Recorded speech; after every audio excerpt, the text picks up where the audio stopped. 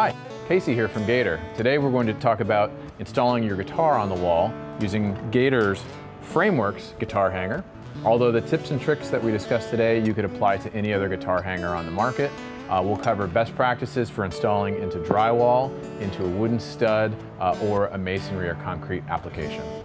Today we'll be using a tape measure, an electric stud finder, a set of masonry drill bits, an 18-volt cordless hammer drill, 12-volt cordless standard portable drill, a set of standard wood drill bits, a Phillips head screwdriver, and your wall anchors and mounting hardware.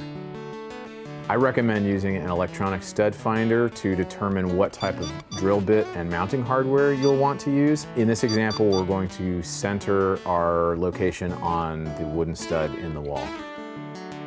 So as your next step, you can use the provided foam template to mark your hole locations. Since this is a wood installation into a stud, we'll compare the wood drill bit against the screw to make sure the threads are visible and we end up with a perfectly sized pilot hole. With the correct size pilot hole drill bit installed, we'll drill through the drywall and directly into the stud for mounting our guitar hanger. Next step, you'll put the steel mounting plate on the foam pad and screw through that directly into the stud. Note that no anchors are required. This will just use the provided screws directly into the wood stud.